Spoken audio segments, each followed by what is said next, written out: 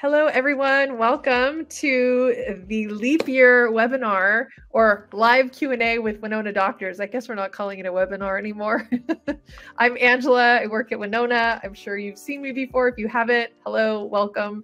And I'm here with two of our favorite Winona physicians, Dr. Green and Dr. Cat, who I'm going to let introduce themselves here in just a second. And while we're doing that, everybody, please start putting your questions into the chat. We want to know what your questions are, and we can't answer them if you don't put them in the chat. So please go ahead and start doing that. And I'm going to let Dr. Cat take it away. Sure. Hi, everyone. I'm Dr. Cat Brown. I'm a Winona doctor in the state of Pennsylvania and in Florida, and also now caring for patients in Hawaii as well. So just to let you know a little bit about myself, I was in the Army for 12 years. So I moved around the country a little bit. I've had experience taking care of women at all phases of their life, but now really focusing on midlife and women going through perimenopause and menopause here at Winona. So happy to answer all your questions. So please put those questions in there. Otherwise, we're going to have a really interesting conversation where the three of us are just going to talk. So that's not in a nutshell. We can actually fill up the time, but you won't like it. Yeah. True. So my name's Mike Green. I'm a OBGYN. I'm also the Chief Medical Officer of Winona. And by the way, Dr. Cat is now our Medical Director of Winona. So congratulations. Thank you. So I'm in a hotel room. I'm actually on the road. I do training for Nexplanon, which is an implantable birth control device. And the FDA says to use it, you have to go to a training. And I'm the guy you got to go through. So I'm going to have to leave a little bit early. I'm training a bunch of doctors on how to do this procedure in a little while. So that's my funky background. But I've been a OBGYN forever. I finished residency in '99. So I've spent most of my life doing women's health. And it's really a joy. And it's super exciting to be able to increase access to care through telehealth, and particularly with HRT, where sometimes it's really difficult to get that prescription because they get blown off by the doctors, or the doctors are afraid to prescribe it, or there's just a lot of misinformation out there. So we're really happy to be able to serve you that way and try to make this more available for people.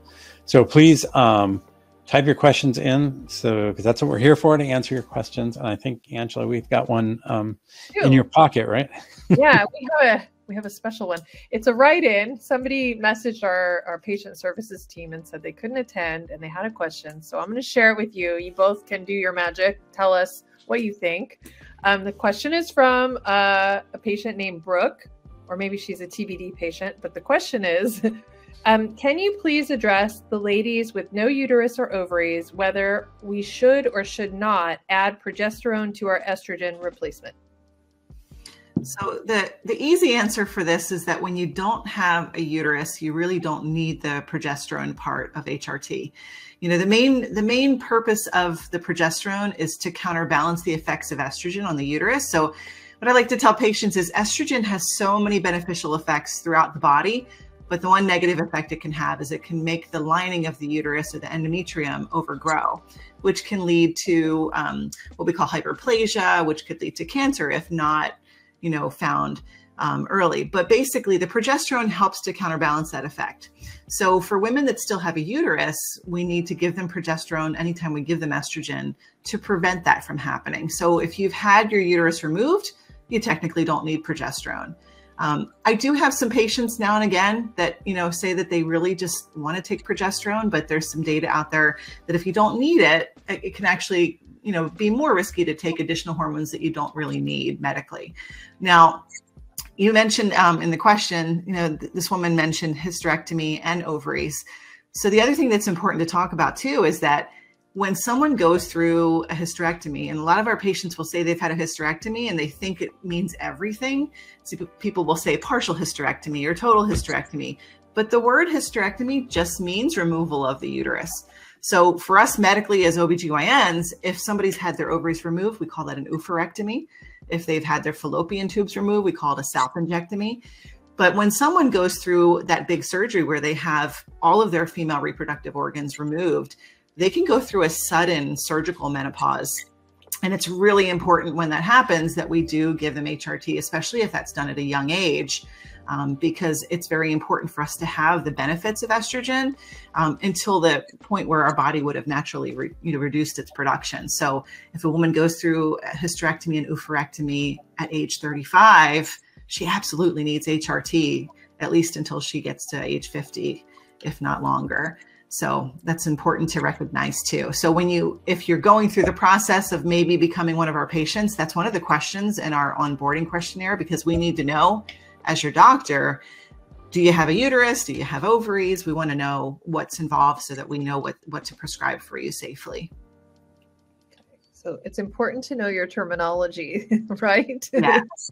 And well, in the onboarding, we try to make it user-friendly, because we know that, not everybody knows what a oophorectomy or a salpingectomy is. So it'll be, if you haven't done it yet, it'll be pretty clear, Did they take it'll say, have you had your uterus removed? Yeah. Yes, exactly. And hopefully if you've had it removed. Okay, awesome. Dr. Green, is there a light in your room that you could turn on? Because half of your face is in the dark. Yeah, I see that. let me see if I can adjust things. Sorry, I just want like the full glow of Dr. Green on the screen so we can see your face. Then I'm sure the editing team will appreciate it later. They'll hate that. Is that better or worse? That's better. Yes, okay. Better. There you had you like go. the opera thing happening where we're like, yeah, I know. I was looking at that. I'm like, oh, should I get up and change that? But so I'm glad you said that. No, now we see the full glow of Dr. Green. Okay. Yeah, I don't know if that's better, but. Oh my gosh. All right. We're going to start with these questions. So everybody get ready. Here we go. Okay. Cynthia would like to know if you can combine different forms of estradiol. So technically you can. Specifically, I think I have a lot of patients that take systemic estradiol, but also use vaginal estradiol. That's probably the most common combination that I see, because vaginal estrogen really is only absorbed locally. So it really just helps the vaginal tissue. So even if you're on systemic HRT, you can actually take vaginal as well. So a lot of patients will combine the two for the benefits that they can get from that. Okay. Next question. Melanie is saying her insurance is telling her she needs a billing CPT code. Do we know if Winona is covered by insurance? This is an easy one. This is an easy one. So it's not an easy one, actually. Well, I think it is an easy one. I mean, because we don't bill insurance directly. And the reason is we want patients to have access to the care right away. Because insurances, there's a lot of red tape and a lot of things that we have to go through, prior authorizations. Like you're mentioning a CPT code. So we have patients that can, if you have an FSA or an HSA card associated with your insurance, you can use that to purchase the medication. And then also we're able to give patients itemized receipts to submit to their insurance for reimbursement later if they want to try to do that as well. But we're a direct to patient service. So, you're going to pay for the medications directly, and then you could always try to get it reimbursed later. By the way, that receipt has a CPT code. Yes. So it's on there. So if you can't find it, just send a message to patient services and they'll direct you to the downloadable receipt that includes a CPT code. One of the problems with insurance, they are famous for setting up flaming hoops. And as you jump through it, they set up a second flaming hoop and a third and a fourth until you finally go away so that they don't have to pay. So I found that the more stuff that they want, the less likely they are to ever reimburse you. So at some point it just gets ridiculous, unfortunately. Mm-hmm. But CPT code is on the receipt that you can download. So it's there for you. Awesome. This is a helpful tip. Even I didn't know that. Okay. So Sarah would like to know, what tips do you have for someone who's just starting out? She just ordered the cream.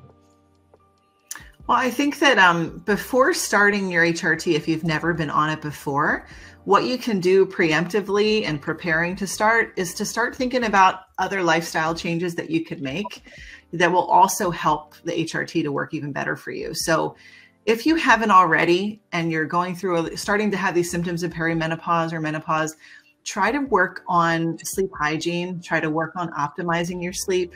I really try to encourage patients to really focus on their nutrition and really trying to get healthy, fresh foods as much as possible. And even, you know, adding any kind of movement into your day to day. You know, you don't have to be a gym goer. You don't have to do an hour workout 5 days a week with the perfect gym clothes and everything, but just little changes that you can do to add movement to every day, whether it be taking the stairs instead of an elevator at work or parking further away from the grocery store. Start thinking about bigger life changes that you can make that are going to complement and help your journey in addition to the HRT. So that's what I would do in preparation for starting the meds, if you haven't already. Okay. Jules would like to know, she says, I've started using HRT for bone density, but is interested in its neuroprotective effects, particularly for our brains, since 75% of people with Alzheimer's are women. Are there any experiences to share with that? So that's interesting. There's been some mixed stuff on that. I think that I don't personally think the jury's out. I think that the overwhelming data is pretty clear that it does help with dementia, and particularly Alzheimer's. There was a study that came out last year that made headlines that kind of shook things up a little bit. But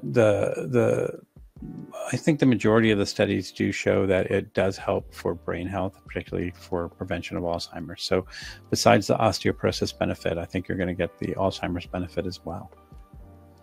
And cardiovascular benefit. So there's lots of benefits besides just by the fact that it helps you feel a lot better, which is a big benefit. But there's also a lot of behind the scenes things, the cardiovascular benefit, the Alzheimer's benefit, the osteoporosis benefit, decreased risk of colon cancer, and when done correctly, decreased risk of uterine cancer. And if you're coming to Winona, it'll be done correctly, so that's good. That's true. Especially your bones. I think that's such a big one. No one thinks about the bones, but when you break one, it's not pleasant. No one wants osteopenia or osteoporosis, so good thing to have HRT. Okay, Heidi says she has fibroids in her uterus, 2 that are 3 centimeters and 6 centimeters. Should she worry that they're going to get worse, or might they get better? Well, so in general, fibroids tend to become less symptomatic in menopause as our body's natural production of hormones decreases, because typically fibroids are fed by hormones. So often, you know, in younger women, we'll use birth control to try to regulate the growth of fibroids by suppressing hormones. So for most patients, especially if you're symptomatic from your fibroids, if they're causing heavy bleeding, if they're causing pain, that typically gets better in menopause. Most women, the fibroids will reduce in size during menopause. And typically the doses that we give of HRT are not going to like reactivate the fibroids or make them grow significantly. So I wouldn't worry about that. Okay, that's good. Melanie says she's heard some say that the patch/pill has been more effective for them versus the cream. Is there a difference? Well, the main difference between patches and creams and pills is in the absorption of the medication. So typically the transdermal methods are through the skin, whether you're putting a patch on that sticks to the skin consistently, or whether you're applying a cream, the medication's getting absorbed by the skin and going right into the bloodstream. Whereas if you take a pill, it has to get broken down by your stomach, get filtered by the liver before it gets to the intended tissues and gets into the bloodstream. So that's the main difference. But honestly, each method is just as effective as another. And it's really a matter of what a woman prefers and what she can fit into her lifestyle the best. So if you are somebody who already takes pills every day and just adding another pill to the regimen or your routine each day would be easiest, that works a lot it works very well for a lot of my patients. Whereas other patients find that they want to do a cream, it tends to work better for them. So sometimes it's a bit of trial and error too, trying to figure out what works best for you. And so we can switch things around if need be. If you try one and it doesn't end up working out, we can always switch it later too. Okay. We have a general question. I don't know who wants to take this because it might take a sec. Jay wants to know if you could please give an overview of how HRT works. HRT or Winona, I guess. Well, maybe both. I don't know, Jay, you can clarify, but we could start talking about how does Winona work. and then we could expand it to how HRT works. But so if you're interested and you're not already one of our patients, what you do is you just go to our website, bywinona.com. You'll start the adaptive online questionnaire. Basically, you'll find out if we're in your state, and then you'll start answering medical history questions for us and giving us a clear picture of your medical background. We want to know what medications you're on, what medical problems you've had in the past. Like we mentioned earlier, we want to know if you've had a hysterectomy or not, if you still have your ovaries or not. And then after that, you'll have a section where it'll ask you, what type of medication you're most interested in, cream, patch, pill. And then once you complete that onboarding questionnaire, your information gets forwarded to one of our doctors in the state that's licensed in the state that you live in. And so then the doctor will review your, answers to those questions. They may contact you with some further clarifying questions. If you want to talk to the doctor or message with them, before you get a prescription, there's an area in the onboarding questionnaire for you to do that too. But if everything is pretty clear cut and you are a good candidate and you don't have any further questions and you're ready to get started, sometimes we'll review everything and everything is, where we want it to be, and we'll order your medication for you and send you instructions for that. So that's kind of the basic way how Winona works. So HRT, how HRT works basically is that we're giving you doses of hormones that your body would naturally produce on its own, that it's starting to decrease the production of, which that's why the majority of patients are starting to notice symptoms. And so the symptoms can start off very differently for many different women. Sometimes the first thing we see is menstrual irregularities. So women in their 40s will start to notice like their period all of a sudden is going haywire, gets chaotic. You don't know when you're going to get your period, when you're not. You might skip months, you might have 2 in a month. Sometimes it'll get heavier than it had been in the past, whereas you may have been a clockwork 28-day cycle girl, and then all of a sudden things are just not predictable. And then the next thing we usually see is problems with vaginal dryness or insomnia, brain fog, and then also you might start to develop the hot flashes and night sweats. Mood changes as well. You might be in a very loving relationship and then all of a sudden you can't stand your partner anymore. That's pretty common. I hear from a lot of patients. So these are all symptoms that are indicative that your body's own natural production of hormones is ramping down and decreasing, and it's causing these symptoms. So HRT, by giving you hormone replacement, and specifically we're giving you bioidentical hormone replacement, we're giving you hormones that your body would naturally produce on its own. And giving you a little bit of those hormones back to kind of help you deal with those symptoms and help this transition to be a little bit smoother. So that's a really good answer. Very good answer. Your turn to talk, Dr. Green. So yeah, I want to add, since I built the onboarding, sometimes people are surprised how short it is. And that's on purpose. And the reason is, actually, it took me a while to figure this out and to tone it down. If you've been to a doctor's office recently as a new patient, they give you a book to fill out, right? All kinds of crazy stuff that they're never going to look at anyway, quite honestly, right? And mostly because the government says they have to ask all these questions. And then somebody puts in the computer and then nobody ever looks at it again. But if they get audited, they can say, yeah, we did what we were supposed to do. And so we don't have to worry about that. That's another advantage of not taking insurance, is we kind of keep the government off our back, and we can do medicine the way that needs to be done for the patient. And, we can communicate back and forth without having to involve the government. So that's one of the nice things about it. But so basically I designed this to ask everything I need to know and nothing I don't, which is different than what you fill out at the doctor's office. Quite honestly, if you sprained your ankle when you were 7, it's kind of irrelevant now. And so I don't need to know that. And so there's a lot of stuff that we get used to being asked as a patient, that we don't ask you because it's honestly not important. I was actually recently a new patient, and had to go through this, and I was kind of laughing when I was filling this out. I was like, no one's ever going to look at this. Like, I'm having surgery on my finger, nobody's going to care about, all these like crazy things that happened to me 30 years ago. And so we don't ask all that stuff. And so it kind of gets, it takes a little getting used to. And some people, after they're done going through the onboarding, they kind of get this like, is that it? But trust me, we've asked everything we need to do to safely do this and do it well, without all the irrelevant stuff that you're so used to being asked. So, so just kind of a little thing. And then there is kind of a reveal. So we built this algorithm, and it took a while to really hone it in. It took about 1,000 patients, but I think we've got it down pretty good. And it will recommend a prescription for you based on all your stuff. And then, you know, you can say, yeah, that looks great, or no, I want to think about something else. And then when the doctor reviews it, the doctor can change it too and say, you know what, this is what the algorithm chose, but I think you might do better with this, so that you may get that as well. But for the most part, I think it works pretty well. And it's kind of a helpful tool. So you will get to see that as well. It's kind of an exciting little reveal during the onboarding. So just to give you an idea of what you'll see and sort of the thought behind it. Fantastic. Okay, we have a popular question. So everyone in the chat who asked the question about weight gain, this is the time for you to listen. Managing. I thought it was going to be about tests. See, managing the expectations across the board. Okay, so the question is, what should I believe about weight gain in perimenopause? With so much information out there or misinformation out there, what do you believe? What do you not believe? And what's your advice?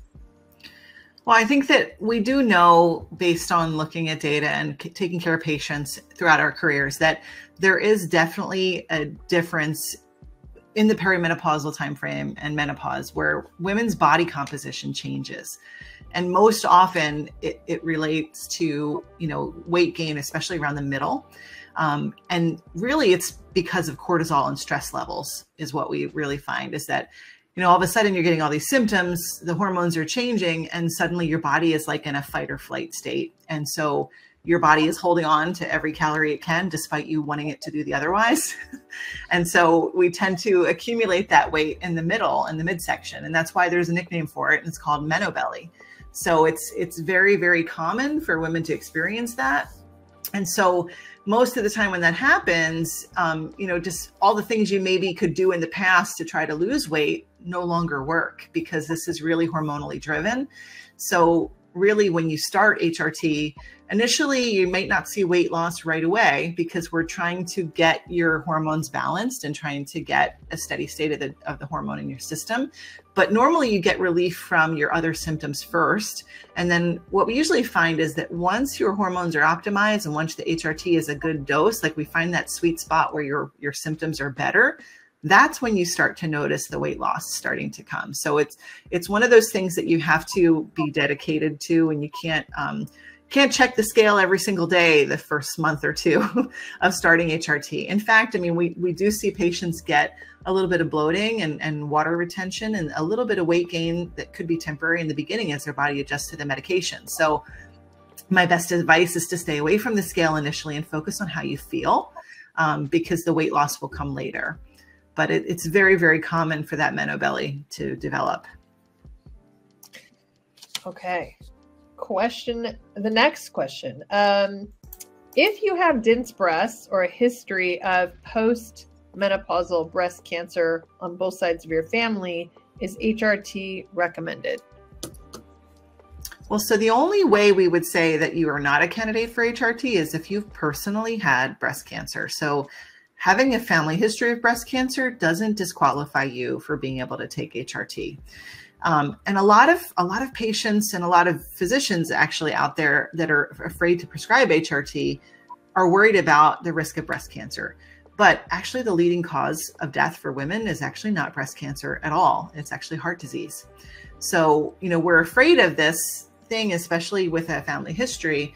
But, you know, it's not generally, if you develop breast cancer, it may not necessarily be from the HRT. And so you are certainly a candidate to still try it and to still, you know, give it a chance to see if it'll help you. And if you want to add anything to that, Dr. Green. So yeah, this was actually kind of a surprise when I really kind of dug deep and looked into this, but there's some really good data that a family history of breast cancer is not a problem for women for HRT. And in fact, what's really interesting is everybody thinks it's the estrogen that causes a problem. But women that have had a hysterectomy and are on estrogen only HRT do not have an increased risk of breast cancer. Women that are on combined HRT, estrogen and progesterone, have a slight increased risk of breast cancer, but it's so much made up for by the decreased risk of cardiovascular disease that people that start HRT before they're 60 that are appropriate candidates live longer, healthier lives than women that have never been on HRT. So, you know, there's kind of the thing out there. There's one statement you can make that pretty much everyone in the world will agree with, and that is everybody has to die at least once, right? So, and so, yeah, you're still going to die someday, even if you take your HRT. But the idea is to try to put that off as long as you can with a healthy life, and HRT is going to help you do that. And so you have to look at the big picture. It's also another reason why I try to drag my feet in women that have had their uterus removed. If they want progesterone, it's like, try the estrogen first, because it kind of takes that risk away. And so, you know, it's another one of these things. Why add an extra hormone if we don't have to? But HRT is much safer than people think it is. I remember telling my wife, it's like, you know, the risk of HRT is way less than the risk of birth control pills. And I was surprised that she was surprised, because she's not in the medical field. She says, really? I said, yeah. Like, it's much less risk than birth control pills. And yet, you know, a lot of people get put on birth control pills, you know, for their menopause symptoms by their good-meaning doctor, because it's what they're used to prescribing, but it actually doesn't work as well, and it has a lot more risk. So it's kind of the wrong way to do it. Okay. We have another, it's not really a question, it's on the topic of weight gain.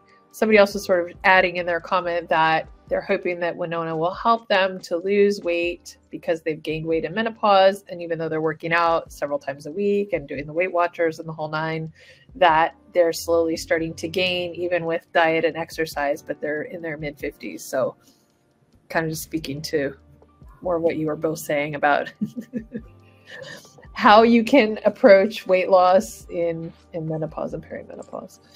Yeah, I mean, it's a pretty common problem, and it's frustrating because it takes a while to really see the benefits.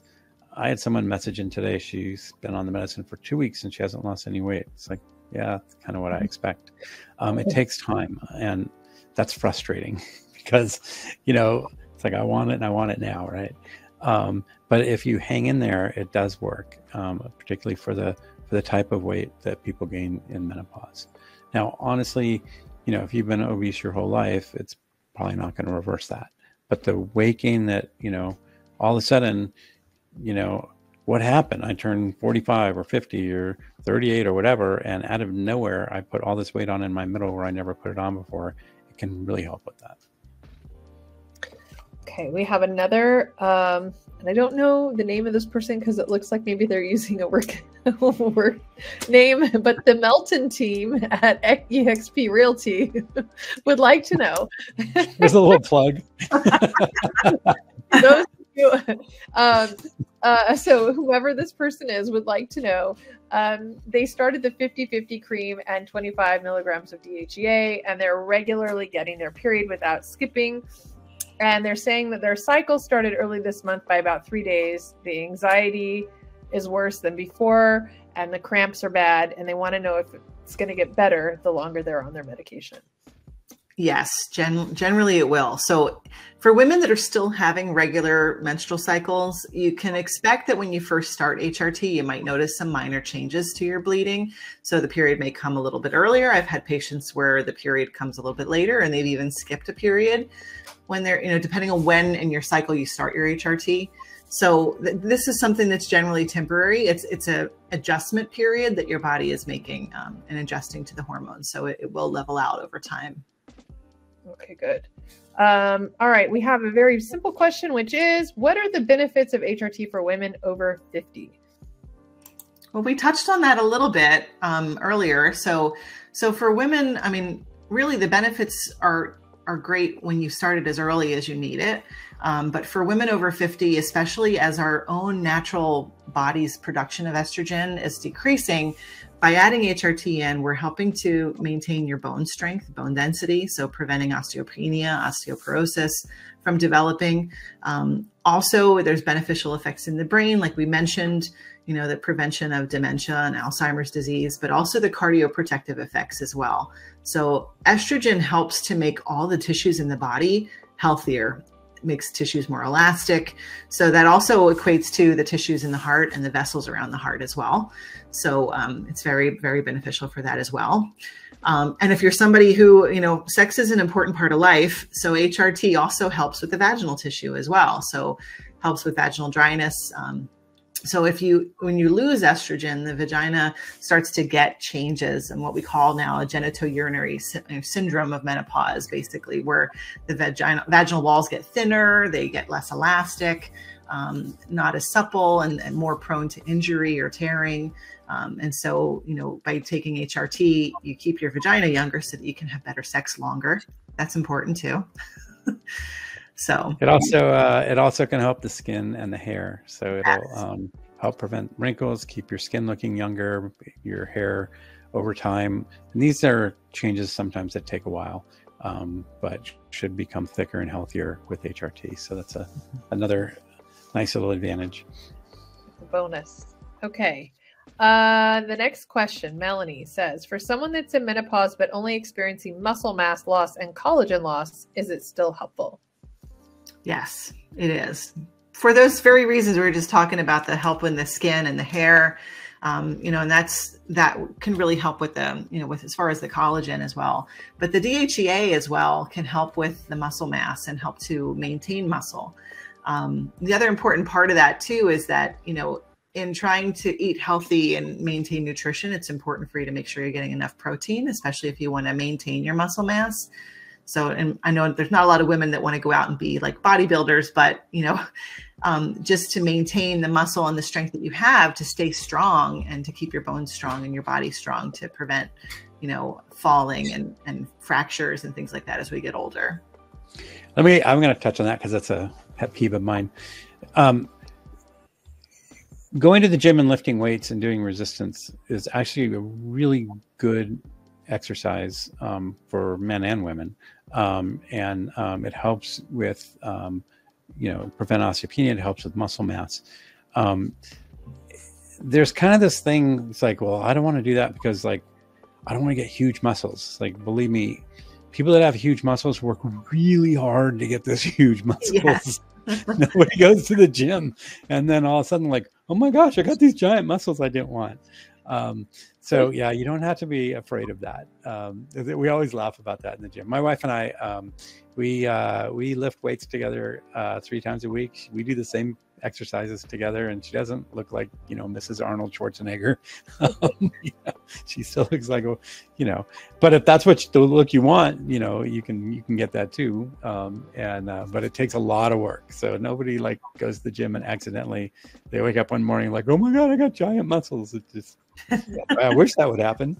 Yeah, right. Yeah. It really does help though. I mean, even with I noticed myself like already muscle loss, which on the one end you go like, oh, my clothes in some weird places fit better because you're losing muscle, you know, which is not a good thing. But doing some weightlifting, like lightweight lifting, is actually really beneficial. And I'm also one of those people who doesn't want to have big arms or legs as a result, but you really don't. It's pretty safe, here to say, firsthand experience. Yeah. Not to mention that doing weight training and resistance training also helps to boost your metabolic rate too. So, you know, when you're working your muscles and making them stronger, they're using, you know, more energy for fuel. Your metabolism is better. So that helps with the weight loss as well. So, you know, it's better than just straightforward, just going and doing cardio all the time. And I think, you know, the pendulum has swung where, you know, years ago, women were doing cardio like crazy. There was all these step aerobic classes and all these things that for people to do.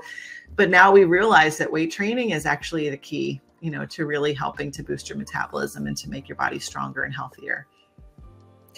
Okay, I'm going to skip this comment just because it circles back to somebody was mentioning that they gave us the wrong size of their fibroids, that it was the size of a lemon. So I don't remember what the reference was before, what the size was, but they wanted to correct the size of their fibroids.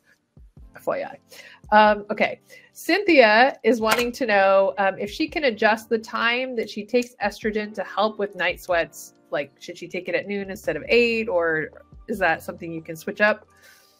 Well, for most patients that have night sweats as a predominant bothersome symptom, actually taking it at nighttime would actually be better, because then it can help to work while you're sleeping to prevent night sweats. So often we'll recommend starting the estrogen in the evening for a lot of patients. And we can tweak that as needed depending on how your body responds.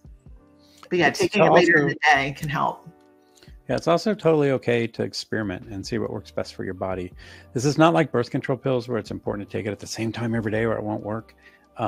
You can kind of play around with it. It's important to take it every day, but you can try different times of the day and see what works for you, because it's amazing how individual this is. Everyone kind of responds a little bit differently, and trying out different things like that is okay. Do you have to do it? This is just me asking. Do you have to do it for a longer, like if you want to switch it, do you have to give it a chance for like a week or something before you would then adjust it to something else? Or can you switch it like day to day? I would give it some time, except that if you, let's say you switch the time and you're just absolutely miserable, it's like, okay, we'll go back to what worked. But it can take time to really see how it's going to affect your body. Okay. All right. Next question. Someone was interested in the estrogen patch and they want to know, does it enter the bloodstream as much as oral estrogen? And DIM, if we've heard of it. Our favorite question, the DIM question. The patch does enter the bloodstream just as much as oral estrogen, if not better, because what we mentioned earlier is that the transdermal methods, get absorbed through the skin right into the bloodstream. They don't have to bypass the stomach or the liver before they get absorbed. So, the estrogen is actually getting into your bloodstream a little bit more directly than it would if you take a pill, an oral estrogen pill. Yeah, and the DIM supplement seems to be very popular amongst a lot of our patients, isn't it, Dr. Green? Yeah, get me started. I know. I mean, there's a lot of supplements that many companies out there are unfortunately getting a lot of your money for, ladies, that are really unnecessary. So the DIM, which I forget what it stands for, it's like diindole methane something or other. I'm not sure, but it's supposed to be a supplement that's supposed to help your estrogen metabolism, and it's supposed to help your body process estrogen. So, I've had patients that have come to us that have been on DIM for a year and really haven't noticed any benefit from it. And then they ask me if they should continue taking it. And my answer always is, well, if you had no benefit from it, why would you want to continue taking it when you start your HRT? Like a lot of times patients start HRT with us and then they realize all this stuff that they've been spending money on to try to help with their menopausal symptoms is really not necessary anymore. That often they can stop paying out of pocket for a lot of these other supplements. Yeah, some of the lists I see are tremendous. It's like, how do you remember to take all of that? Mm-hmm. It's like mind-boggling to me. In my opinion, I think calcium is probably a good thing for most women to take. If you eat really well, you probably don't need a multivitamin, but if you don't always eat really well, a good multivitamin, but don't spend a lot of money on that, go to Costco and get the Kirkland one. And that's about it, really. There's really not a whole lot of supplements that, well, first of all, most of them don't have a lot of studies behind them. DHEA is an exception. It's actually an extremely well-studied supplement, which is why it's the one supplement we offer. But most of all those things, they all have these funny names too. But most of them really don't have a lot of science behind them. So if, there's a placebo benefit, that's great. So if you like it and you want to stay on it, it's probably safe, but it's probably not necessary. I think the trigger is that anything that puts metabolism in the title, everybody goes, ooh, it's going to help my metabolism. I'm going to buy it, right? So we're all suckers to marketing. Well, DIM is marketed as it metabolizes the bad estrogen, which I'm not really sure what the bad estrogen is, because you don't really have that. There's only 3 estrogens in the human body and none of them are bad. So I'm not quite sure how it's supposed to work. The bad estrogen. Yeah. It's all marketing, everyone in this chat. Marketing. Okay. Michelle, this is a really important question. And my answer in advance of the doctors is come to Winona. The question is, my current primary care provider is blowing off my perimenopause concerns, weight gain, brain fog, mood swings, discourages HRT, saying it causes breast cancer. how can I find a doctor who will take me seriously? I'm 57, never been pregnant, and 8 years since my last period. You are exactly the reason why we exist. That paragraph right there is exactly why Winona is here, because unfortunately there are way too many providers and physicians across the country that are scared of HRT, you know, that don't have the experience with it or not comfortable prescribing it. And unfortunately, patients like you are at a disservice as a result. The one big plug I would put in here, though, is that if you're going to your doctor or any provider, whether it be a nurse practitioner or PA, and you have concerns, legitimate concerns, whether it's menopause or not, and you don't feel listened to and you don't feel like they're taking your concerns seriously, do not ever be afraid to find a new provider. I mean, if you just don't hear, if you don't feel like they're hearing you, they're not listening to you, why keep going back if you really don't think that they're taking your concerns seriously? So that's my one big thing. You know, you want to find a doctor who's going to listen and who's going to help address your concerns. So, but that's why we are here at Winona. So if your doctor is great for other stuff and you have to have a cold or flu and they do great with that, but they just don't want to do HRT, come to Winona for your HRT. We can help you here. Well, we'll take you seriously and we'll listen to you. This is what we do. No gaslighting at Winona, just so you know. I'm a patient. No one gaslights me. I promise. It's not a plug. Okay. Jen would like us to answer. I think we've answered this, but I'm going to read it anyway. She just started the creams 2 to 3 weeks ago and DHEA this past week. During her most recent period, she had more cramps than usual and wants to know if it's a typical side effect and if it will get better. Yes, right, everybody. Yeah, like we talked about, I think a couple questions ago, when someone was asking about like their period coming earlier and having more cramping. That's your body responding to the new hormones in your system, and so that will get better with time. Okay, this is a good question. I mean, I think we get asked this periodically, but I know there's still some confusion for people about whether or not, if you're not in full menopause, but you're close and you wonder if you should start HRT before you're actually a year from having missed a year of consecutive periods.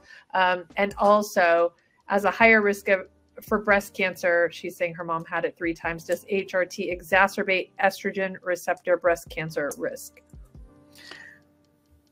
Which one do you want to take? You opened your mouth. Let me take the do we have to wait till we're in menopause? Because it's so interesting, because I get both sides of it. There are people that aren't quite in menopause yet, and they're like, well, is it too early? Or there's a lot of doctors out there, again, this is why we're here, where they say, oh, you can't have HRT until you've gone a year without a period. And then I get the other side where it's like, well, I'm in full menopause now, so I guess it's too late. And the answer is it's okay for both of you. First of all, there's a lot of benefit to being on HRT. And the earlier you start it, the more you get that benefit. The cardiovascular benefit we were talking about, the osteoporosis, the Alzheimer's, all of that. But on top of that, you're not feeling well. So HRT can help you get your life back. And so why wait? If, you know, it's like you got a pneumonia, but it's only in one lobe, so we're going to hold off on the antibiotics until like you're almost dead. Like, why would you do that? So if it's okay to start the HRT before you're in full-blown menopause. In fact, it's better to start it that way. Not only are there health benefits, but why be miserable? So, you know, you only get one life, and so you might as well start feeling better as soon as you can.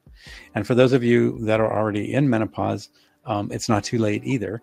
And so there's still a lot of benefit to be had. So it can help on both sides. I think the other important part of that too is that a lot of both providers and women think that like there's this switch, like this all or none, that when menopause happens, suddenly your hormones just plummet and take a nosedive. But it's actually happening over time. Like it's happening over a 10-year period, you know, where, you know, your symptoms can start up to 10 years before that final period happens. And so over that time, your estrogen is decreasing and decreasing and decreasing. And like with other medical problems, like when someone gets pre-diabetes, we don't wait until they're in full-blown diabetes and going into diabetic shock that we treat them, right? So same thing with these hormones. So why would you wait until you're completely depleted and until things have really gotten bad when you know that they're decreasing over time? We can supplement with HRT and help that transition while your body's natural hormones are decreasing over time. Mm-hmm. Okay.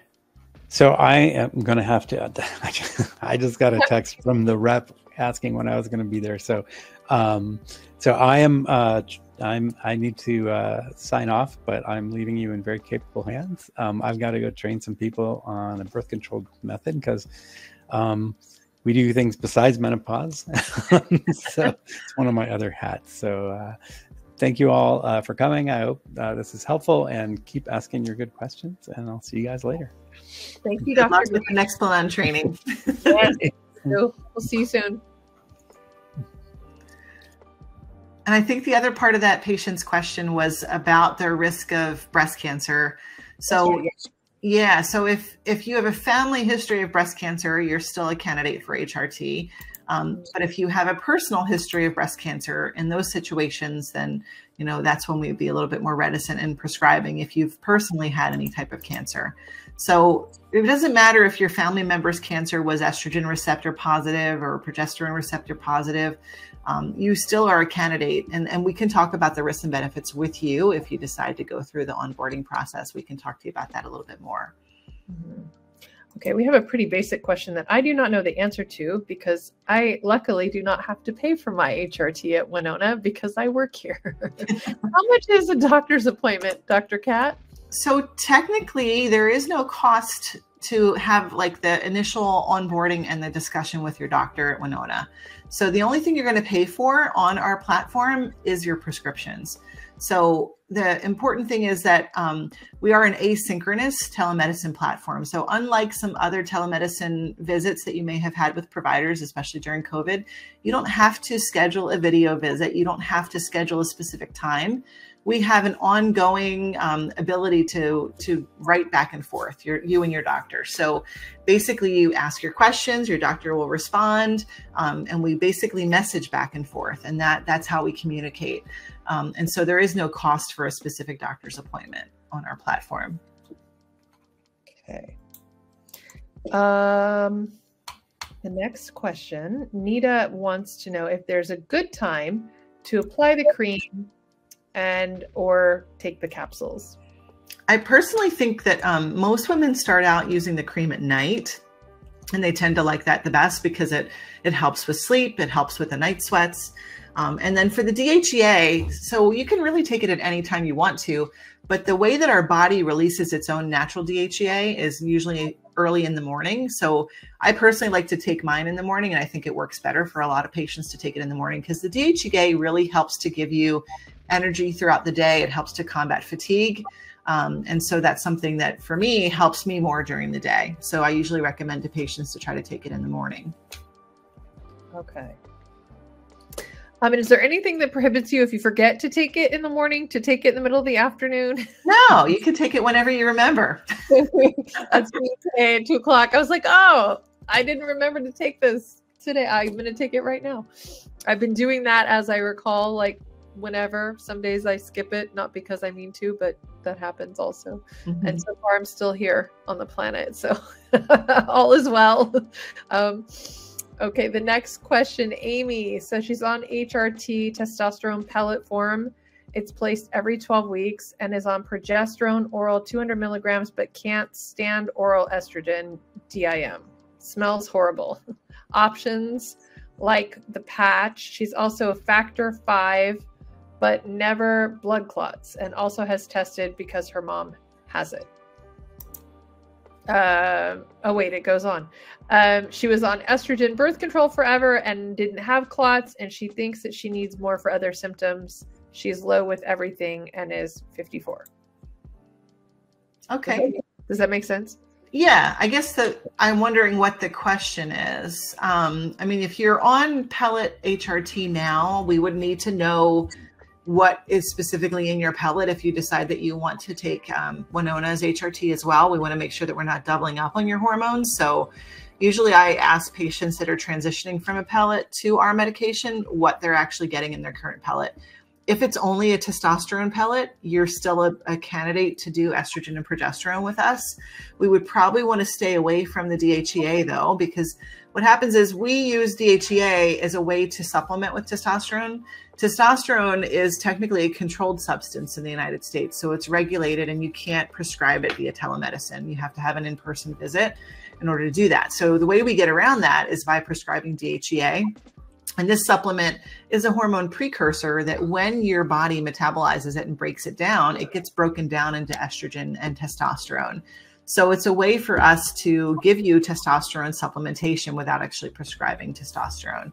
So if you're already on a testosterone pellet, we wouldn't want to give you any more, because then you could start getting deepening of your voice, facial hair, and male pattern balding if you get too much testosterone in your system. So you don't want those masculinizing side effects.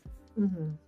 Okay, it looks like she's typing something to us, but it's not here yet. So in the meantime, Amy, we'll answer the rest of whatever you're going to tell us in 1 second. And we'll circle back to you as you're typing. Let me go back to our to the questions. Oh wait, she's saying she's on progesterone oral and testosterone pellet only, no estrogen at all.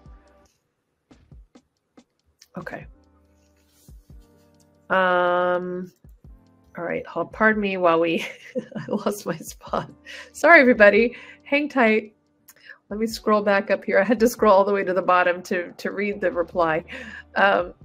Okay. We have Jen, who says she has significant unwanted facial hair in addition to several perimenopause symptoms, and she wants to know if HRT and DHEA will help. Yes, typically the unwanted facial hair is due to hormonal changes. And so typically the estrogen will help with that. And so most of my patients that notice that the appearance, especially some of the unwanted facial hair, if it's anything that I've experienced, normally it's like chin hairs. A lot of women in perimenopause develop. You'll see us kind of twiddling our chins, and it's not because we're in deep thought. It's because we felt a new hair, you know? Yep. So, oh, what's that right there? Like, yes. And so it tends to be coarse. It tends to kind of stick out like a sore thumb. You know, we notice it right away. We're trying to pluck it and do what we can to remove it. You have like your travel tweezers in your purse too, so that when you're like out, you can be like, hold on. Yes. And you know you have a close friend when they'll tell you that you have one and you haven't seen it yet. Yeah, you're like, it's right there. Yeah, HRT generally reduces the thickness of those coarse hairs, and it can help to reduce the appearance of new ones. Now, once you start to get unwanted hair growth in areas, the only way to really prevent that is with permanent hair removal. So like taking hormones doesn't completely reverse it, but it can prevent it from getting worse and actually change the quality and the thickness of the hairs. Okay, good question. All right. Okay, somebody is saying, Gina, she stopped using Winona because her primary care provider said she could get the cream cheaper through a different pharmacy. Her symptoms returned, almost felt worse, and has been back on Winona for 3 weeks, and the symptoms have resolved. Thanks to Dr. Green for the help, and Winona for being available. You're welcome. Thank you for sharing that. That's a great... This happens too. Also, I've had a couple friends who thought that they could leave and get it cheaper at their regular OBGYN. And, you know, obviously we don't know what you get when you're not at Winona, but we know what you do get when you're with Winona. And usually people tend to circle back to us. Like at least the people I know, they come back. In fact, today I've had 3 patients today that had stopped treatment, you know, within the last year, and they are back because they've tried other things and it just didn't work as well for them. So. Yep. Nope, that's good. Jen, it's okay. I have I have the same problem. I auto dictate things and my phone makes a whole mess of things. We understood your questions. Thank you. Okay. Somebody's asking, yes, please help with the horrible and rapid weight at your belly. We feel you. We understand. Rochelle, how long should you be on HRT? Her doctor told her she should not be on it more than a year. A year seems awfully short. So generally, our general rule of thumb is that we want you on the HRT for the shortest amount of time that you need it. Most patients tend to be on HRT for 2 to 3 years, sometimes more. Generally, it's when your symptoms are the worst that we tend to start the HRT. And then when you're ready and you want to try to go off of it, we can stop the medication and see how you do. And if your symptoms return and they seem like they're just as bad as they were before, that means your body's not quite ready to come off. So we can try this, periodically to try to go off the medication and see how you do. Most of my patients tend to be on it, 3 to 5 years for the benefits. And I'll tell you, most OBGYN physicians, female OBGYN physicians, we joke because like when I've been at conferences and talked about HRT with other colleagues, we always say that you're going to have to peel our HRT out of our cold, dead hands because we love it so much and it's so beneficial. We don't really ever want to stop it. So that's an interesting view on it too. Like a lot of women don't want to stop it because they feel so good on it. This is a good question. Lori wants to know, can a patient with a history of colon cancer be a candidate for HRT? You absolutely can. Yes. So HRT actually can be preventative for colon cancer. So there's no increased risk for patients that have a history of colon cancer in starting HRT. So you can take it. Okay. That's a very good, it's a good question. I think some people lump cancer, all the cancers into, like if you've had cancer, any kind, then it's like you can't take HRT, but it's mostly prohibitive for reproductive type cancers, right? Or breast cancer. Yes. And another thing too that we worry about for patients is if you've had a blood clot in the legs or the lungs before, that's something that with that history, taking hormones can increase your risk of recurrence for that. So generally, if you've had a DVT, which is a blood clot in the leg, or a PE or pulmonary embolus, which is a blood clot in the lungs, those are two conditions that we wouldn't want you to take HRT. So. All right. That's good. Oh, my daughter came to say hello. Hello. You're live. There's like 26 women on here listening to mommy answer them questions. Okay. Hi. Can you let me finish? He's like, I want to listen. What's going on over here? She came to show me her tablet because I gave my two smaller kids their tablets so they would leave me alone. And she came to show me that the downtime came on. So she needs extra time. I will add extra time. Okay. That's great. Oh my gosh. Yes, I will do it for you too. Your kids are like, what about me? I want that. Yeah. Okay. Angela, not me, but another Angela would like to know if you can comment on an overly high sex hormone binding globulin while on testosterone, HRT, and estrogen progesterone cream. How can the SHBG become more normalized? So the first thing I have to say is that getting hormone labs while you're actually taking hormones makes those hormone labs completely not legitimate. So, that's one of the things out there that like a lot of providers will try to check hormone labs to see if they need to adjust your dose. But really, once you're taking hormones, it can change the values of all those hormone labs. And also the hormone labs themselves can be unpredictable. They can vary from day to day or even throughout the day. So really, I wouldn't put any significance on that level because you're already taking HRT. It could be making that level falsely elevated. So I wouldn't worry about that. What I would be more concerned with is how do you feel on your current HRT? Like, is it helping your symptoms?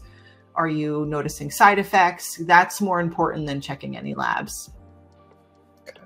It's a good thing to know. All right. Erin is the person from the Melted Realty group. Hi, Erin. That's super funny. Okay. Angela says she's been on estradiol for about 3 months. 50 years old, uterus and ovaries and fallopian tubes removed, feeling better and wondering if DHEA would be a smart addition to help get the menobelly under control.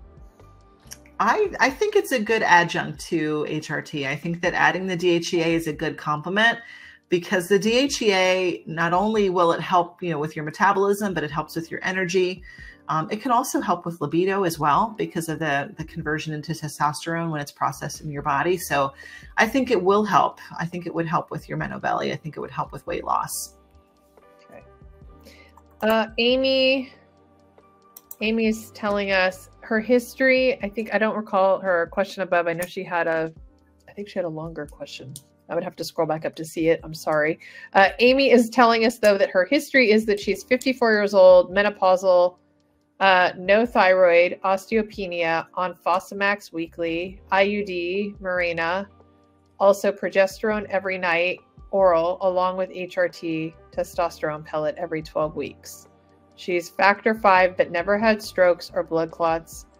Her sister had testosterone pellet with estrogen. She's factor 5, but they put her on it anyway. So she wants to know if she could add the patch. She takes enough pills and has tried the creams and she needs help. Yes. I mean, so it sounds like if you're only taking testosterone and progesterone, you're missing a key part of the equation, which is adding back estrogen into your system. And the other thing, she's mentioning factor 5. So a lot of the other patients on here may not be familiar with that. So factor 5 Leiden is a genetic mutation that some women can carry and men can carry as well. That can lead to a hypercoagulable or an increased risk of clotting in the blood. But there's several different forms of it. You can either have one copy of the gene or 2 copies of the gene. But if you've never actually had a blood clot, it's never affected you in that way, then you're still a candidate to go on HRT. So I have many patients that throughout their lifetime, with factor 5 Leiden have been on birth control, and birth control hormones are much higher doses than HRT is. The HRT in low doses is safe, especially if you've not had a blood clot before. Okay, awesome. That's helpful to know too, so people know what factor 5 is. I know a lot of people in the in the chat are probably like, what is that? What is that? Yeah, it's good to know. You feel like you're outside of the conversation, right? So yay, we're all learning today. Thank you for that. Melissa wants to know, how does using HRT cream compare to Clemara Pro patch in dosages? Well, so Clemara Pro is basically an estrogen patch, and the Pro part of it stands for progesterone. So typically, that's an estrogen and progesterone patch. So the difference is the cream is a compounded cream that also contains estrogen and progesterone. It's just a different vehicle to apply the medication. So, the Clemara is a drug company produced, FDA approved medication, whereas, our cream is something that we're making in our pharmacy specific for patients. So that's the big difference. And really, there's no one medication that's superior to another. I tend to think that bioidentical hormones tend to work better in your system because they're closer to what your body naturally makes on its own compared to synthetic hormones that are created in a lab. But if you get a medication that works for you and is helping your symptoms, there's no reason to change or to switch to something else if it's working for you. Okay. All right. Courtney says it's wonderful to see you again. And her question is Courtney is a patient of mine I actually took care of in person. Hi, Courtney. She wants to know if you have a list of doctors that have additional education regarding perimenopause, menopause, postmenopause. She's not having luck with finding a good OB that's even willing to talk about HRT because they think she's too young to experience perimenopause symptoms. Gotcha. So the main place that I usually send patients to, we have a menopause society in the United States. It's called NAMS, or the North American Menopause Society. And on their website, if you just search NAMS.org, I think it is, or it might be menopause.org, there's a section on their website in the top right where it has like a link where you can click find a provider. And so you could click that, put in your zip code, and get a list of menopause providers in your area that are well versed in menopause, that are comfortable treating it. And so that would be a good search tool to be able to use as well. Okay. All right. Okay. Someone's saying they notice major mood increase when they do kettlebell workouts. Yeah, it's good to do the weightlifting. Okay. Not only that, but when you lift weights, like you carry your body differently. I feel like the stronger that you become, the more confident you become too. That's true. I mean, I just started doing workout classes like it's like hit circuit training, and makes a big difference for me. And I was super, super sore when I started. I couldn't even walk up my staircase. I was like, oh my God. And I was just like, why have I not been doing this? Because I used to work out all the time and then I just stopped. But anyway, it was rude awakening for about a week or so. But now that I'm doing it again, it's really good. You do feel better. Like, even Absolutely. if it's, you do start to feel like, oh yeah, like I can do this. Like, it's okay. I got this. I can do it. And your body does start to respond. It takes a minute. It's also like, oh wait, those muscles are there. Where have you been? Yeah. So I think it's a nice bonus for your confidence, like the boost of self-esteem you get from doing something that might feel challenging or hard. But also I think you do see the physical effects of it over time, right? You do start Absolutely. Yeah. It's nice. Okay, let's see. Am I going to say this right? Halicu? I hope I'm pronouncing your name right. I'm on the patch and pills at night. If I'm still having occasional sweats, should I ask for a dose increase? Well, it all depends on how far into your treatment you are. So if you just started treatment and it's been like 3 to 4 weeks, I would give it a little bit more time before we change the dose. Generally, we want to try to give the dose a chance for 2 to 3 months before we make wholesale changes. Unless you are noticing absolutely no improvement, then we might want to increase it sooner. So it depends on where you are in your treatment course, but you can certainly message your Winona doctor and let them know what you're experiencing, and you can talk through it with them. Okay. The next question. Lily had a partial hysterectomy 5 years ago and has 1 ovary left, and she wants to know, how will she know when she's going into perimenopause? She says she's starting to see the belly weight gain, and she's 47 and doesn't know when she needs to start getting help. Well, really, without a uterus, you can't go by the menstrual changes, right? To know like when you're actually nearing the menopausal transition there. But the best way to do this is to start monitoring your body for symptoms. And don't we have a symptom tracker, Angela? We do. We can link it for the patients that are on the call, because I think that by far, like taking a symptom diary and starting to track how you're feeling over time, whether or not you're putting a note in your phone or whether it's something hard copy. Like I still have a little planner that I use. It's like a peripheral brain for me that I still use readily. But you know, any kind of symptom tracker I think would be good because then you can actually see over time. We tend to get used to little changes until suddenly there are big changes. And then all of a sudden it seems like it all kind of accumulates for us. But I think that if you're starting to see the belly weight gain, that's part of it. If your sleep is starting to get disordered, or you're starting to notice any other changes, like with your mood or with, you know, your response sexually, as far as like vaginal lubrication, vaginal dryness, I think these are all signs that it could be starting, and it might be time to get help if you're starting to notice those things. Okay, well, I'm going to put this link in the chat. I just wanted to make sure before I popped it in here that it was still the right link. Sometimes we update things and I wanted to make sure I'm not giving you all a dead link, but it is definitely something you can use. I know people ask, and we will get there. So all the people who use Winona or want to use Winona, we are hoping to have a digital version of this. Like right now you have to download it. So sorry about that part.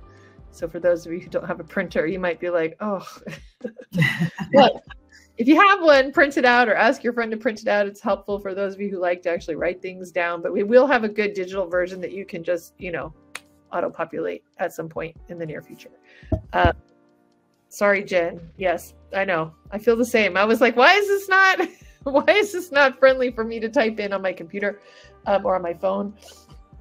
But I think that's what we have. It is helpful. Even if you know, I don't know if it'll allow you to copy and paste it into something that you could type into, like in your notes or something, Jen, maybe give it a try. I haven't tried that, but you know, see if that's possible.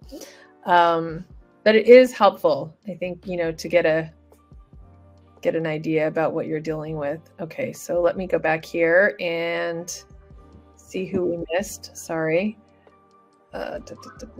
Why are doctors against HRT? Yeah, why are they against HRT?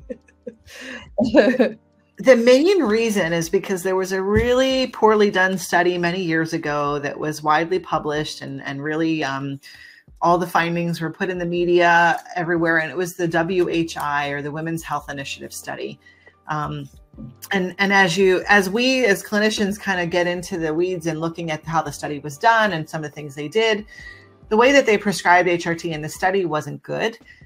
They were giving HRT to women that maybe weren't good candidates and starting it much later than we would recommend. And then they put all this outcomes data out, basically talking about how dangerous it was, how dangerous hormones were. And as a result, the pendulum swung. Prior to the study, HRT was pretty well utilized widely. And then after the study, suddenly doctors stopped prescribing because they were afraid of the published results from the study. Even though the study's been scrutinized time and time again, and has been shown, like we've had other studies since then that have contradicted what they've published, there's still like a stigma that has followed it. And as a result, medical students are not learning, how to prescribe HRT. Even in my residency in OBGYN, I remember my professors and the doctors attendings that were teaching me telling me, well, just memorize this for the test. You're never going to use it. Just know about these things, but you're never going to use this because we don't do hormones anymore. But ultimately, it really comes down to, it's a huge gender disparity.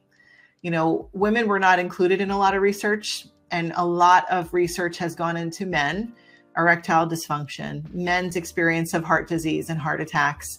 And it's really because people just didn't care about women's experiences. And so now for us to be speaking up as women and demanding treatment and starting to change the tide. And now there's more and more providers that are willing to prescribe. There's dozens of doctors on social media now trying to educate about menopause.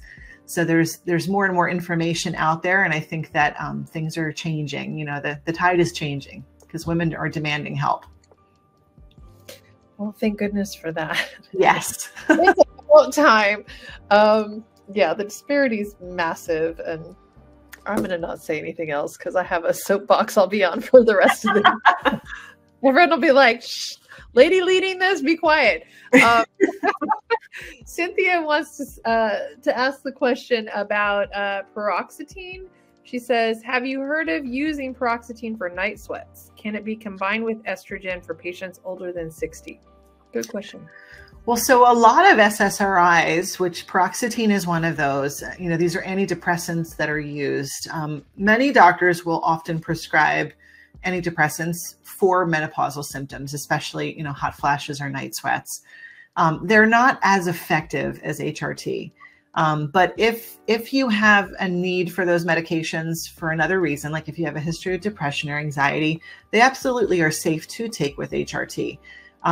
In my opinion, I only personally would recommend using those medications if someone's not a good candidate for hormones, because by far hormones are the most effective treatment for these symptoms. And, the paroxetine or the Effexor, Prozac, they're just not going to be as effective in treating these symptoms. They might treat them partially, but they're not going to give you ultimate relief like HRT would. That's also super helpful. See, I didn't know that. I mean, I know that there's a lot of crossover drug prescribing for different things, but that's interesting to know that doctors want to throw that at you for. Well, I mean, honestly, I think it makes me angry because, when you think about it, women come and they're complaining about symptoms and they're talking about how they're feeling and the brain fog, and they're talking about mood swings and hot flashes. And when the answer from a physician or a provider is, oh, let me give you an antidepressant, to me, that equals, I think you're crazy. This is all in your head. Here, let me give you a medication to make your head better, which really is not the answer, right? So a lot of our patients come to Winona and I see, antidepressants in their med list. And often many of them were just started on them in their perimenopause journey. I've also had a lot of patients that are started on ADHD medication because the brain fog of perimenopause is making them have a hard time multitasking and doing things and prioritizing things. But it's really the loss of estrogen from our brain and how it's affecting our neurotransmitters. It's not actually, developing ADHD late in life in the mid 40s. It's very rare to develop that late in life. So Oh, I can't hear you, Angela, for some reason.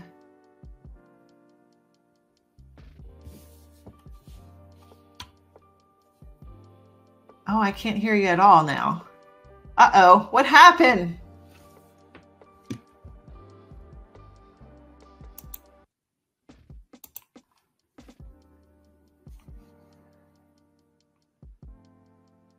We lost your audio.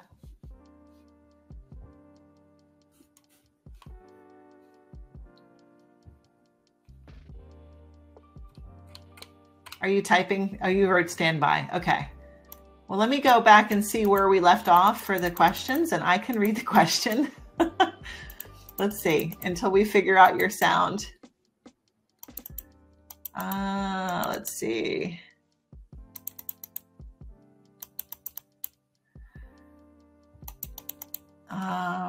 Oh yeah, here we go. So somebody said, thank you, Dr. Green. I guess that was around the time he stepped out.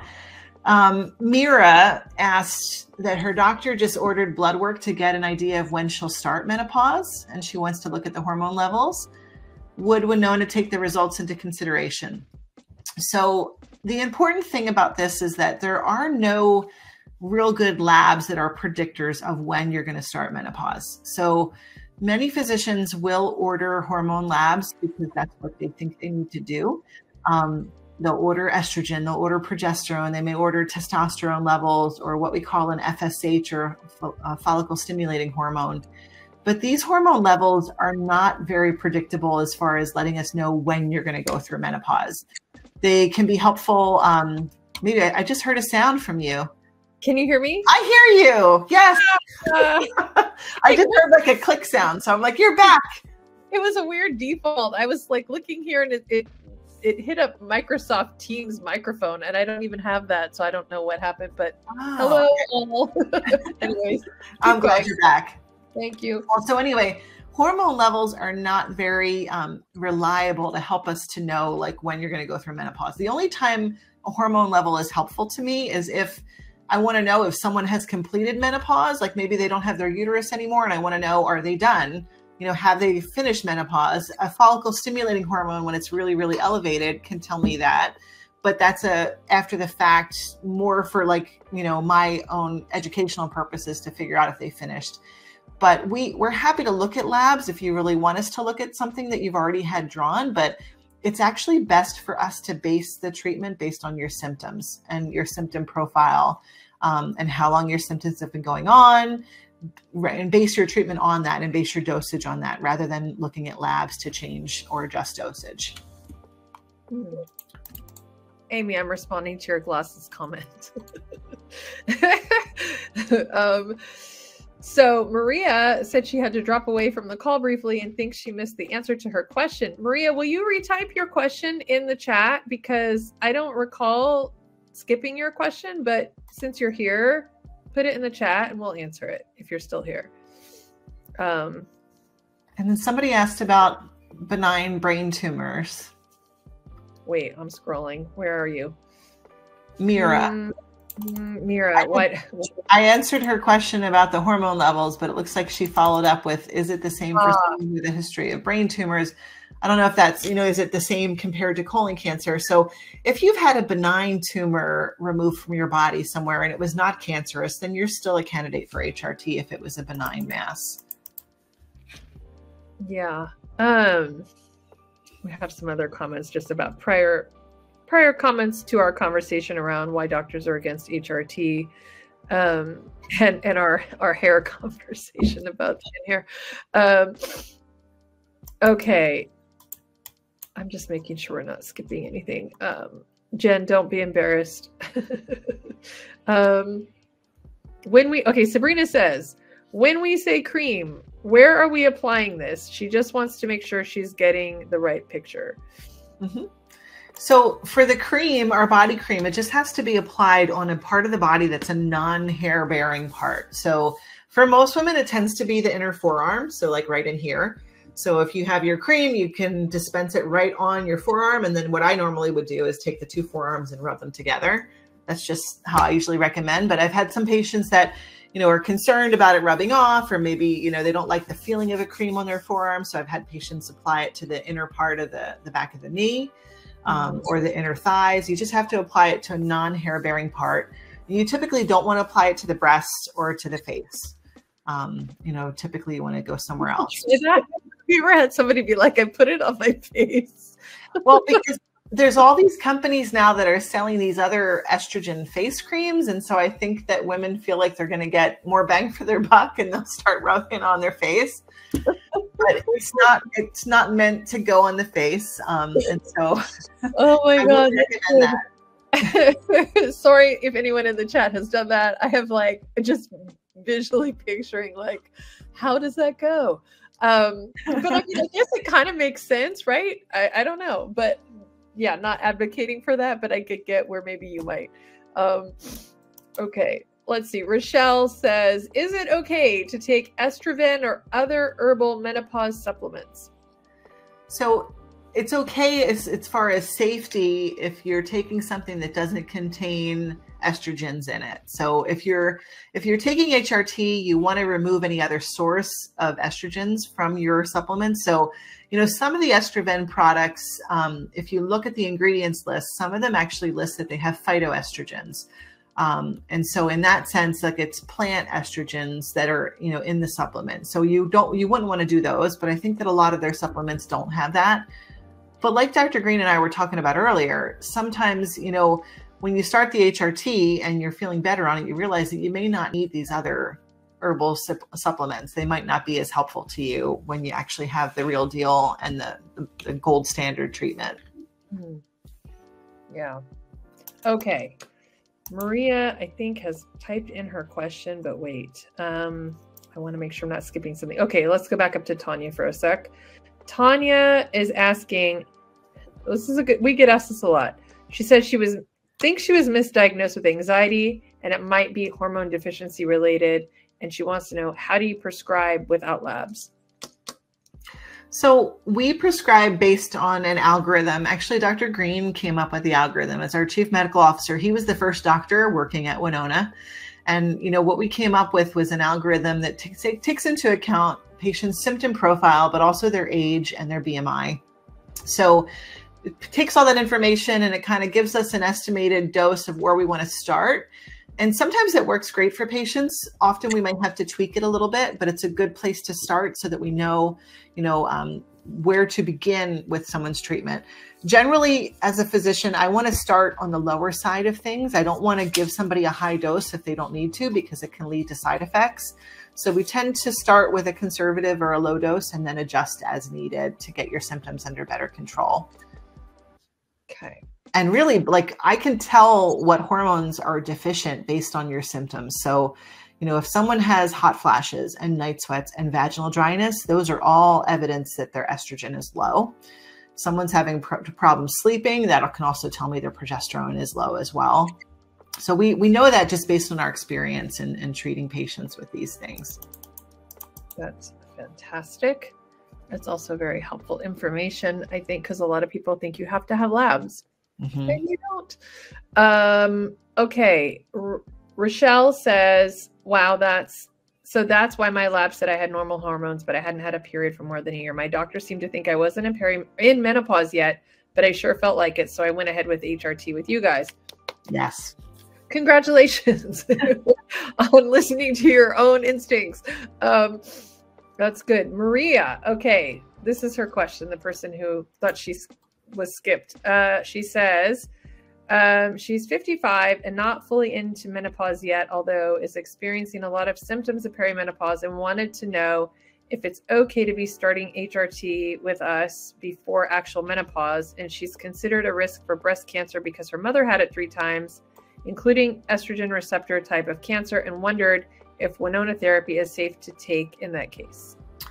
Yes. So we did talk about this a little earlier, but yes, taking the hormones and starting HRT before you actually are completed menopause is actually just fine. You should start taking it when your symptoms are bothersome, because the decline in our hormones is not like a sudden drop that happens overnight. You know, the symptoms can start to develop for up to a decade before our periods finally finish. And those symptoms and the hormone levels are decreasing over that time too. So as you start to develop symptoms, you can start supplementing with HRT before you're actually menopausal. In fact, I mean, you get more benefit the earlier you start the HRT than waiting. And then also for the second part of the question, family history of breast cancer does not preclude you from being able to be a candidate for HRT. So even if it was an estrogen receptor positive breast cancer, or, you know, that sort of thing in your family members, you're still a good candidate for HRT. Awesome. Okay, I think we have only one, maybe possibly two questions left. Emily says, what are some of the best dietary changes to make during perimenopause? Well, my number one advice for dietary or nutrition changes is to only eat when you're hungry. I think that many of us get into the busyness of our lives and we eat because it's mealtime, or we eat because of other reasons. I don't know if many of you are a victim of that, but you know, we tend to eat socially. We tend to eat when we're stressed. We tend to eat when we're upset. But if you really pay attention to when you actually feel hunger, and only eat when you're hungry, and really pay attention to how foods make you feel when you eat them. So try to focus on fresh fruits and vegetables. Try to stay on the periphery of a grocery store rather than the inside, you know, where all the things are shelf stable. Because all those foods have so many preservatives and so many things that are not great for you. So stay with things that are perishable or that can go bad, because they tend to be the most nutrient dense. And so there's a lot of information out there on, you know, berries being very full of antioxidants and having good benefits for your health, but green leafy vegetables too. Making sure you get a lot of fiber in your diet in midlife is really important as well. Not only for bowel regularity, but also just for overall gut health too is really important. And the other part that I noticed that a lot of women aren't getting enough of, especially when they're trying to lose the menobelly and trying to lose weight, is they're not getting enough protein in their diet. And so that's something that, you know, we probably all eat less protein than we probably need to maintain our muscle strength and our muscle mass. One of the ways I do it, I actually have one sitting here because I was drinking one before, this is the way I get extra protein, is these Fairlife shakes. Soy is something that is good. Somebody just added that. What about soy? You know, soy can be helpful too. And some people worry because they say if they eat too much soy, either, you know, isoflavones or estrogen-like compounds in soy, but you'd have to eat a hell of a lot of soy to get too much estrogen-like compounds from it. So, but adding protein in your diet is important too. And staying well hydrated. I think so many of us don't drink enough water. Yes, that's why I was sipping on it. I put some hydration packs in here. Since perimenopause, I put the hydration IV packs in all of my water because at night I was getting like this excessive dry mouth, and I was like, "What is going on?" Like, just and I've never been a person that needs to wake up in the middle of the night to drink water, and I was kind of like, "What?" So now that's like a part of life. I just put hydration packs in all that. Works. I don't know how come suddenly I was like dehydrated, but there you go. I don't know. Is dry mouth a common thing in perimenopause? I think it can be. And I have a lot of women that talk about having like a strange taste in their mouth too, and like strange odors. Sometimes like I hear from patients saying that like their sweat has changed its scent. You know, their nose, that like we tend to be a little bit more sensitive to smells as our hormones are changing. Yep. And that can be common, you know, anytime you have hormone changes. I remember when I was pregnant, I like felt like I had a nose like a hound dog. Yeah. My sister had that as well. She was like, I can't eat some of the same foods or like body washes or things that were like fragrant. She was like, no, can't have it. But okay, one last question is it better to stay away from caffeine? Well, I think anything in moderation is okay. So caffeine, actually, coffee has some health benefits as long as you're not having too much of it. You know, getting too much caffeine can cause problems like heart palpitations and issues like that. But generally, anything in moderation is okay, in my opinion. Now, if your coffee means like more like milk and lots of sweeteners and a little bit of coffee, right? Maybe not so good. But yeah. Well, I think it's important to like, I mean, yeah, just pay attention to your body, right? Like as you get older, you start noticing things that weren't there before. So just don't, we're our own best judge, I think. Like, yes, doctors know lots of things and you should check with them, but also don't gaslight yourself. Like if you experience something, it's real, so be sure and the other thing too about the dietary changes, the other thing we might want to mention is that there's a lot of foods and drinks that can make your hot flashes and your night sweats worse. Things like that I love, like, some good cheeses and some chocolate and some red wine. So you may notice in perimenopause that you're not able to drink as much alcohol as you maybe were in the past, that it exacerbates your hot flashes. And so pay attention to that, because that's your body telling you that it doesn't like it. So you may have to change those habits here and there, to make your symptoms a little bit more tolerable. Yeah. Thank you everyone for your questions. We're happy you're here. Happy you showed up. Tell your friends. Come every month. There's a Winona party online, and possibly coming to a city near you in the future. We're trying to do some live meetups, so maybe you can let us know where you would like us to come do something live and in person in your state. Yes. Tempting to see all of you at some point. And also, don't be afraid. If you're on social media, to follow the Winona accounts on all the social media feeds. We often share educational content on there. And so that's a good place to sometimes learn additional stuff. And then we also have educational information on our website too, that's free for patients to access, and our Winona Journal that's on our webpage. So there's a lot of articles about different topics that if you want to read more and learn more, there's information for you there as well.